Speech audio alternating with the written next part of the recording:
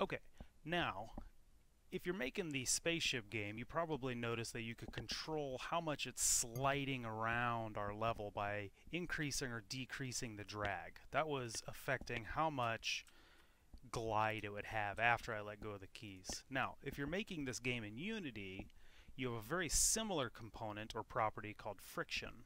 Now, if I play this game as it stands now that we've built, you notice when I press the D key and I let go, and he's still going, right?